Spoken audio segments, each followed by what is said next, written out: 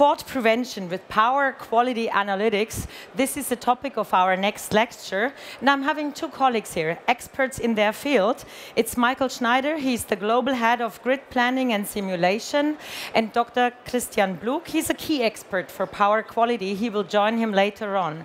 So ladies and gentlemen, I'm sure you're curious how we solve your problems, that you can avoid any power failures. So please come. Welcome up on stage, Michael Schneider first. Good morning and welcome everyone. We are living in the biggest transformation of the energy system ever since the principle of energy was developed more than 150 years ago. And the energy system used to be like a river, power being generated, transported, down from high voltage into factories and then consumed.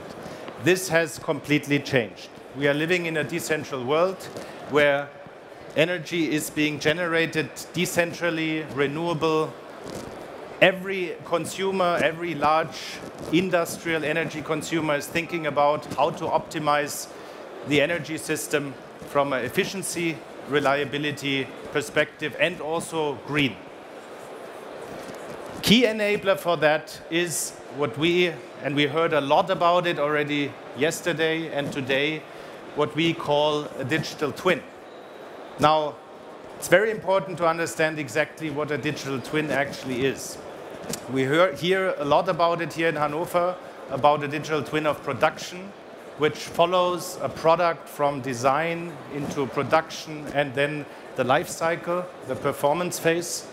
At Siemens, we believe also there is an infrastructure digital twin, the same concept applied for infrastructure, where starting from a system twin, modeling the requirements from the production side, providing the energy system which enables the production and fulfillment of processes on the industry side, then the building of the assets, which again creates a digital model, and then throughout the life cycle of operating a plant, having a real digital model of the energy system for production. Now, it is very important to link these phases and deliver true efficiency and reliability.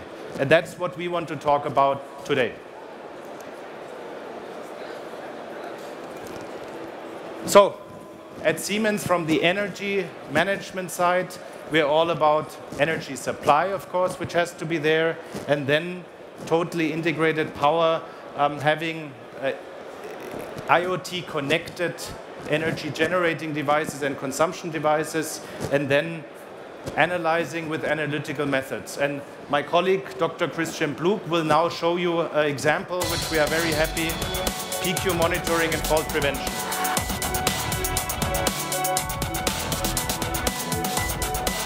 Okay, thank you, Michael.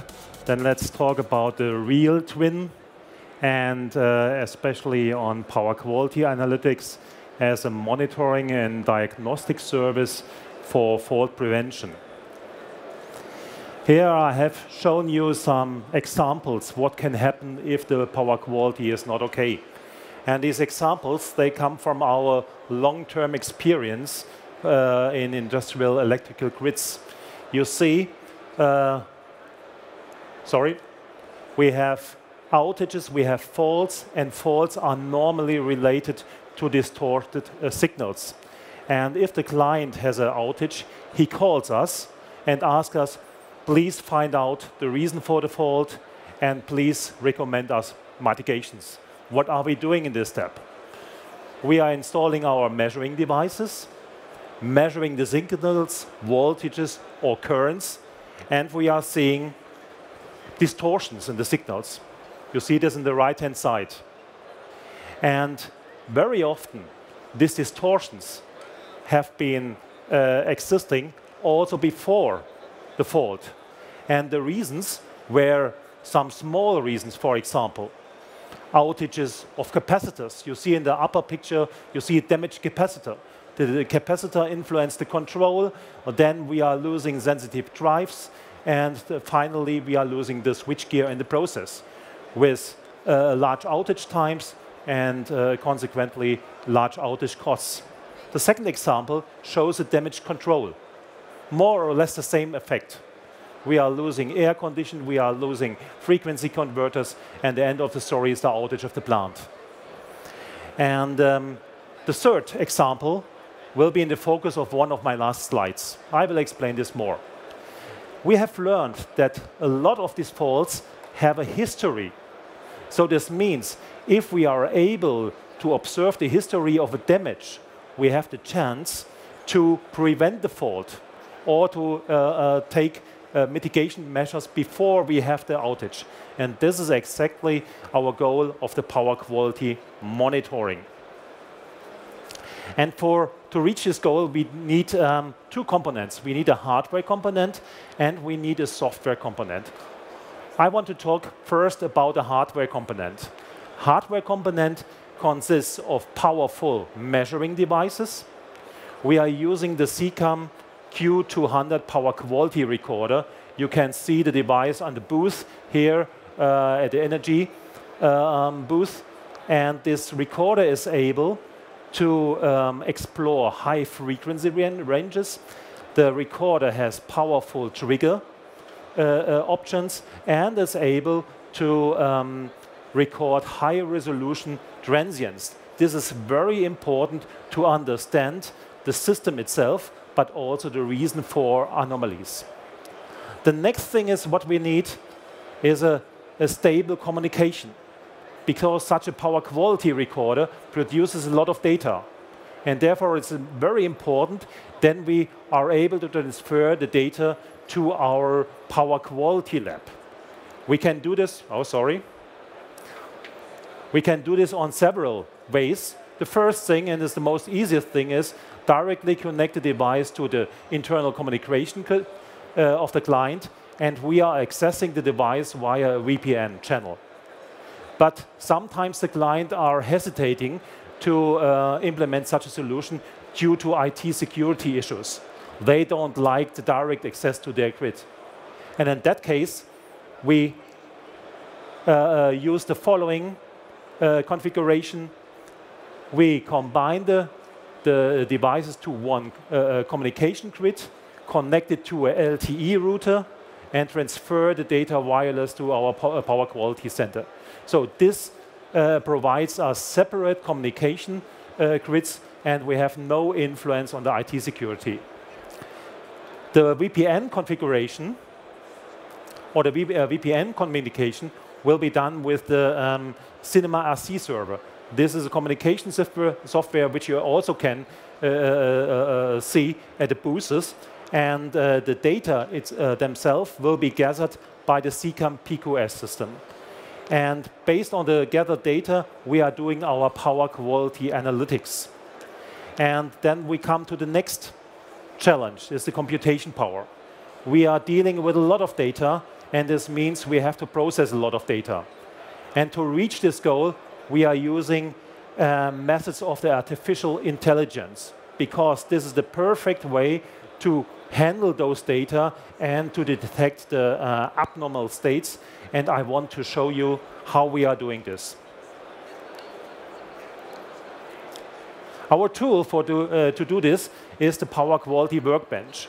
This is a framework for fault prevention. And the biggest challenge is to transfer the data into information, because only a small part of the data is relevant for our fault prevention. And to get this information, we are using in our framework machine learning methods. These machine learning methods are perfect to identify abnormal system states, for example, which could be caused by normal operations, but also by fault operations. You see here a picture which shows a large set of bubbles. These bubbles, these are the normal states, and you see on the upper right-hand side an area with some dots, and these are the abnormal states. And furthermore, you have to identify the operation states. It's very clear that a power quality indicator behaves different under low load than under high load condition. So you have to identify the typical operation states, and this will be done with clustering methods. If we have transient signals, time signals, which you are seeing in the lower side, then we are using pattern recognition methods to identify the signal curves, to identify the events behind the signal curves. This can be done on the time signals, this can be done on the basis of envelopes or on the spectrum. All of these methods have one goal: to produce facts. Facts which are describing the system. And those facts, they are transferred to our expert system. The expert system combines facts and rules. And rules are derived from our daily work. So this expert system exactly works as an expert. He connects his knowledge, it connects the experience with the facts. And the outcome of this expert system is the evaluation of the state, identification, what has happened, and evaluation, is this critical or not. I want to show you an example, what we are doing. You see in the upper part of the picture the so-called timeline. The timeline shows us the behavior of the system over a special period. You see some colors. These are the typical states of the system. And you see some points. These are the outliers. Then the system processes these outliers and identifies the key performance indicators with respect, are they outliers or not. And you see the first 4 events were some transient currents, but which are related to starting of a transformer, starting of a motor, starting of a frequency drive, switch off, and on. So this is not critical. Therefore, the system says everything is OK. But for this client, we had a different situation in the mid of March. You see here, in that area, we have a lot of outliers. And the system says, OK, there is something not there should be a strange situation. And the strange situation here was a short displacement voltage, which never occurs in the history. And this was a strong indication of a high resistance earth fault.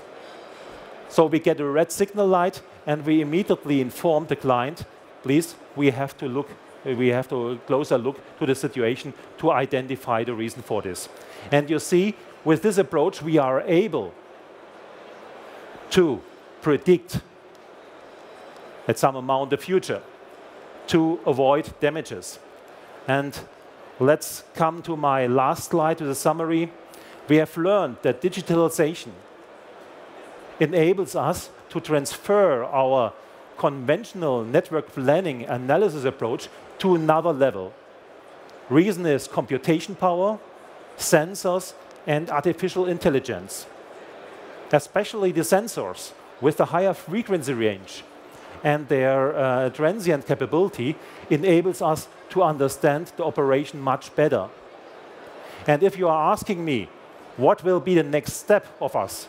The next step of us is to put this into MindSphere. And I hope you will follow us. Thank you very much for your attention.